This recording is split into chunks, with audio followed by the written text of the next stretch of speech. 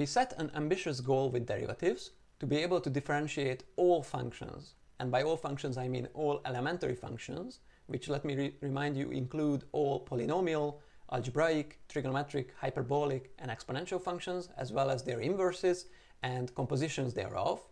Now, to reach this ultimate goal of being able to find the derivative function for every elementary function, we need the rules of differentiation, which, roughly speaking, tell us how derivatives, the differentiation, works with the basic arithmetic operations.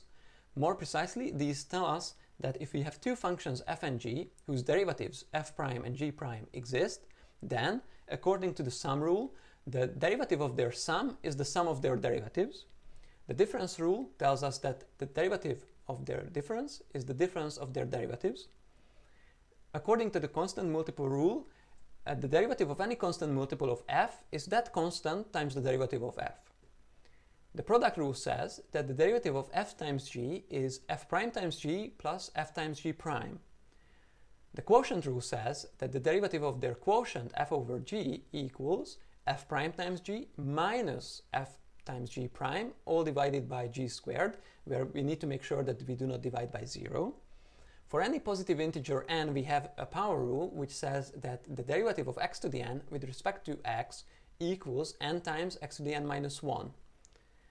We have the chain rule which says that the derivative of the composition of f and g equals the composition of f prime and g multiplied by g prime. Finally, we have the basic derivatives, which tell us that the derivative of any constant is 0, that the derivative of x with respect to x is 1, that the derivative of e to the x is itself e to the x, and that the derivative of the sine function is the cosine function. Now, with this list of rules, we can differentiate all elementary functions.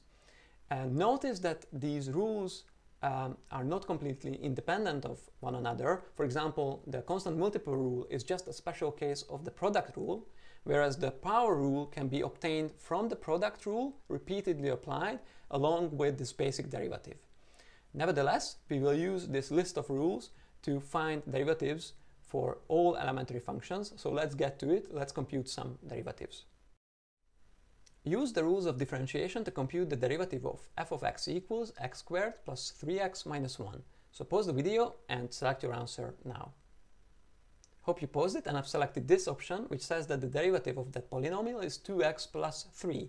You can find that derivative using the rules of differentiation. So to differentiate this polynomial, we can first use the sum and difference rules to break up this polynomial, its derivative, into the derivative of each term, added and subtracted. And then we can use, for the first term, this derivative of x squared, the power rule, with n equals 2 to get for the derivative being 2x. Then for the next term, this derivative, we can combine the constant multiple rule to factor out that factor of 3 with the basic derivative that tells us that the derivative of x is 1. Finally, we subtract the derivative of a constant, which is 0 according to a basic derivative. So to summarize, we have 2x plus 3. Let's look at the next question.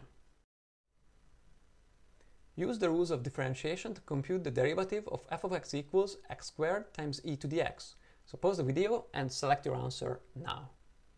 Hope you paused it, and I've selected the third option, which says that the derivative of x squared times e to the x is 2x times e to the x plus x squared times e to the x.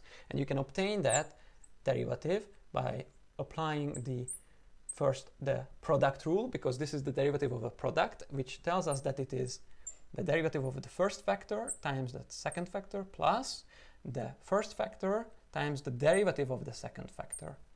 So this is the product rule, and then we can use the power rule for with n equals 2 to get the derivative of x squared being 2x multiplied by e to the x plus x squared times the derivative of e to the x, which according to a basic derivative is itself.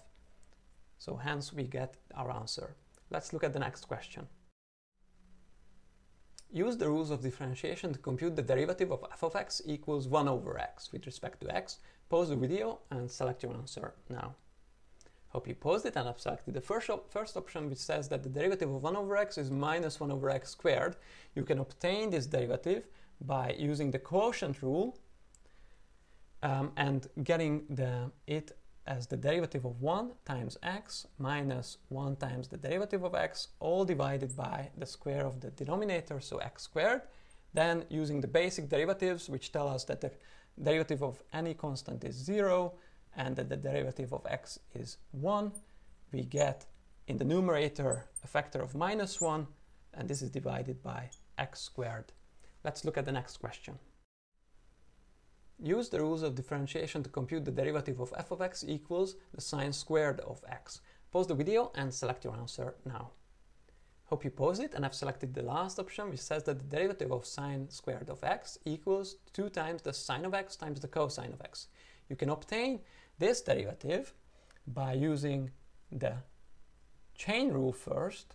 So since here in this composition of two functions, f, the outer function, is the squaring function, and g, the inner function, is the sine function, we first need to differentiate the squaring function using the product rule. So that takes the exponent down and then has the base reduced to a power 1 less. So that's why we have the sine of x there. And this needs to be multiplied by the derivative of the inner function, which is the sine of x. So its derivative is what we need to multiply this by, which according to a basic derivative is the cosine of x. So that's why for the derivative we get 2 times the sine of x times the cosine of x. Okay, I hope you enjoyed this video, and I'll see you in the next one.